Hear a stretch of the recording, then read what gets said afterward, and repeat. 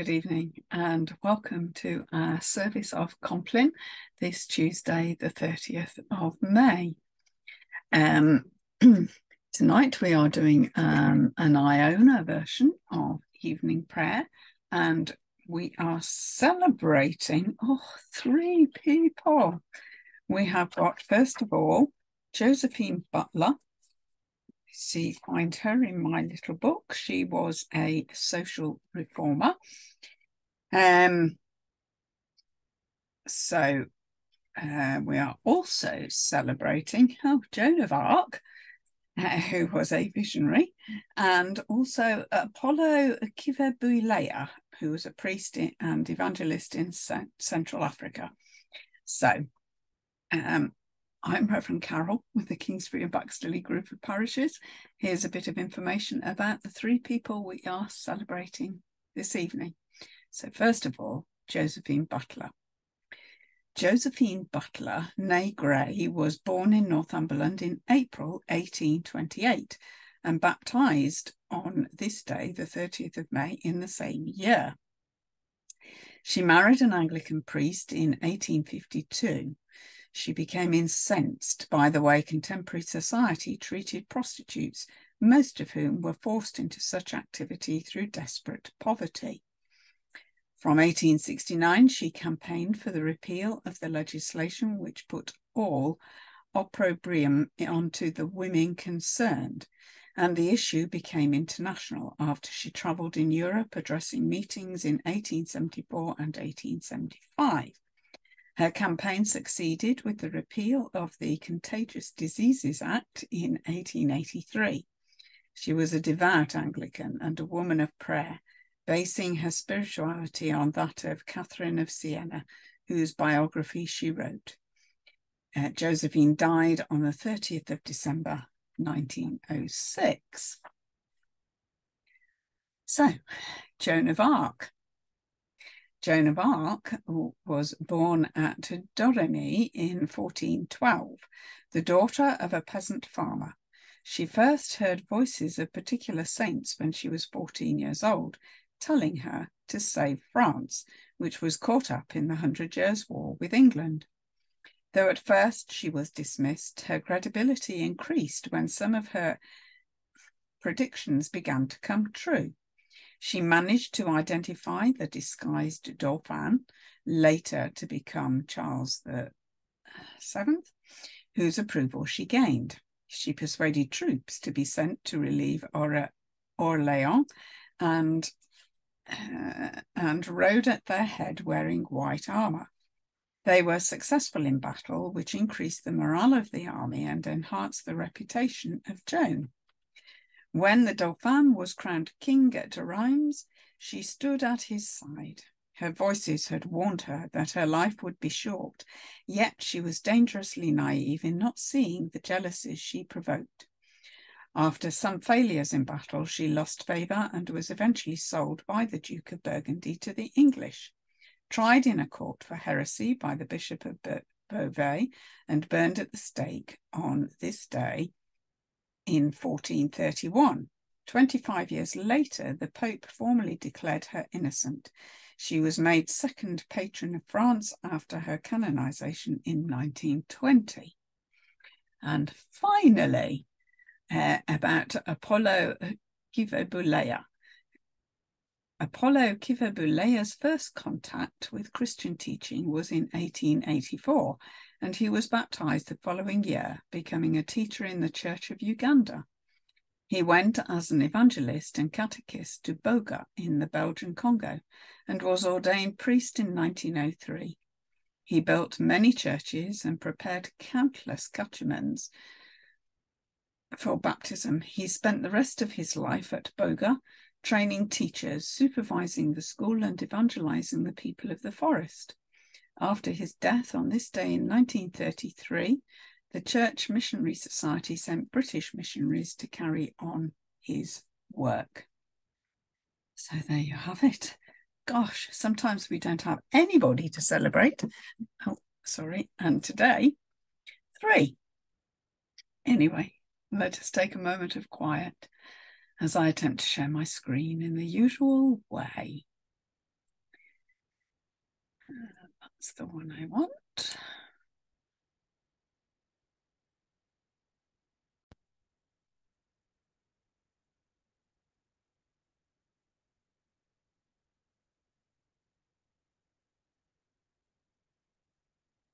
So this is the Iona Evening Liturgy D from a We Worship book, fourth Incarnation. I think they're up to the sixth Incarnation now. So we have Josephine Butler at the top, Joan of Arc there, and Apolo at the bottom. So let us start by listening to Alleluia.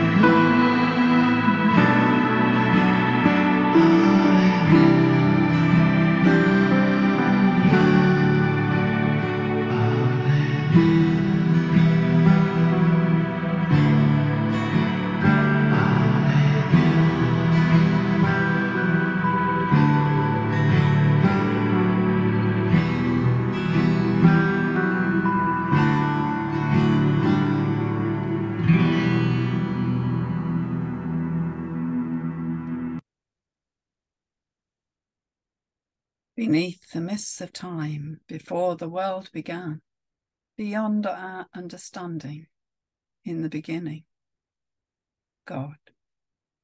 Alleluia, alleluia. Fathering history, mothering creation, parenting earth's people from the beginning, God. Alleluia, alleluia. Expecting the right moment, preparing the right way, revealing the right person for each new beginning, God. Alleluia, alleluia. We believe in one God, maker and mover of heaven and earth. We listen to the Lord is my shepherd.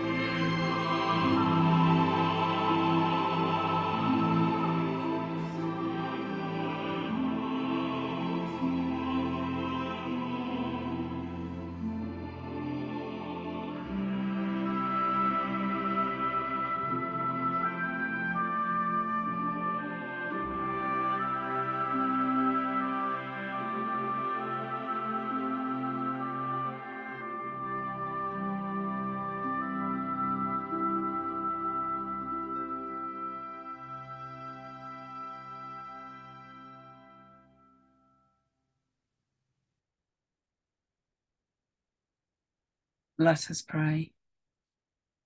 God, God the Maker, Maker of colour, sound, texture, quietness, and the restless beauty in living things, we bless you. God, God the Maker, Maker of granite and mustard seed, of grey cloud and starlight, of earthquake and heartbeat, we bless you. God, God the Maker, Maker of all that is unseen, of all that has been, of all that words could never capture, we bless you. God, God our Maker, we, the children of your love, the creatures of your kindness, the guardians of your creation, bless you.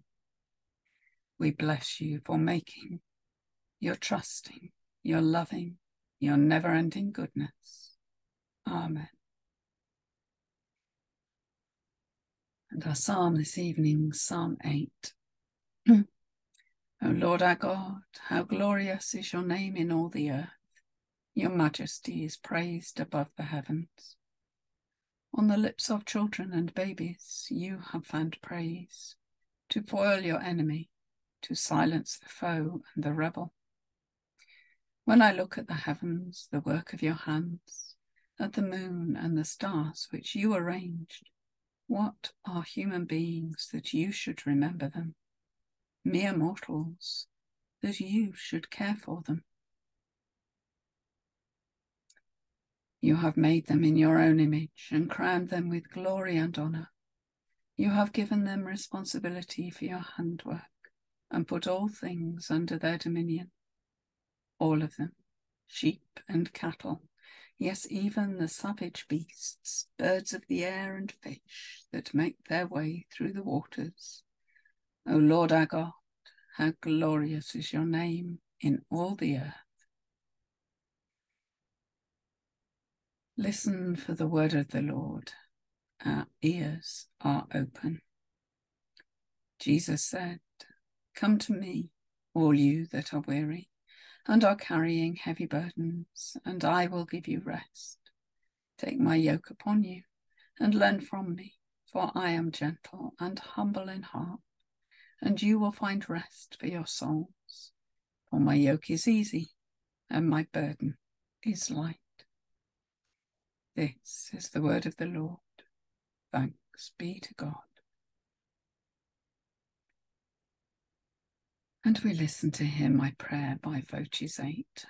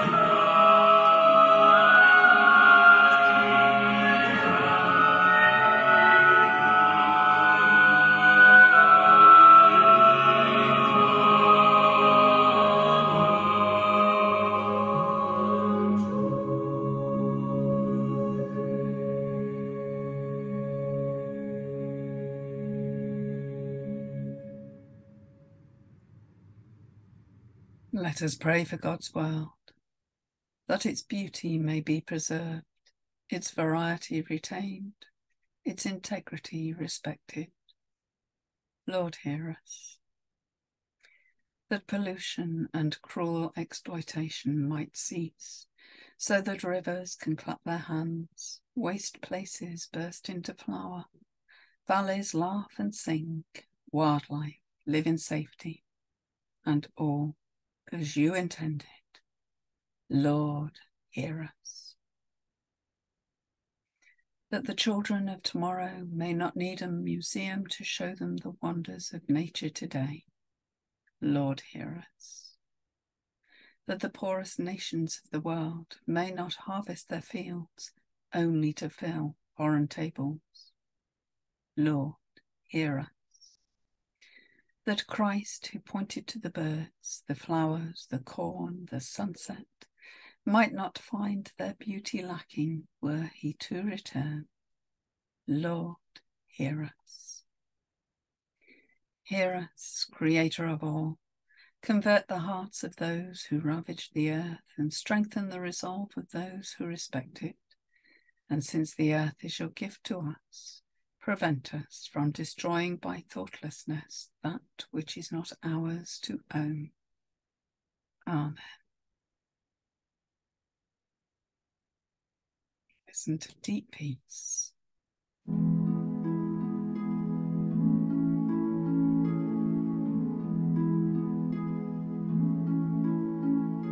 Deep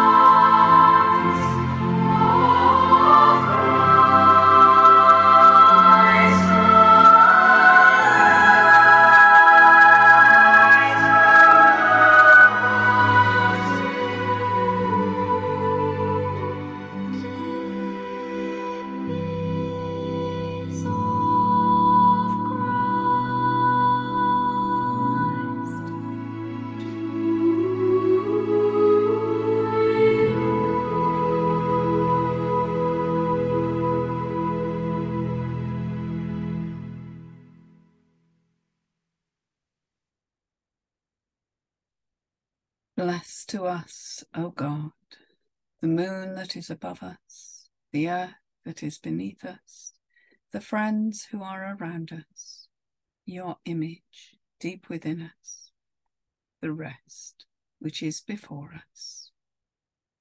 Amen.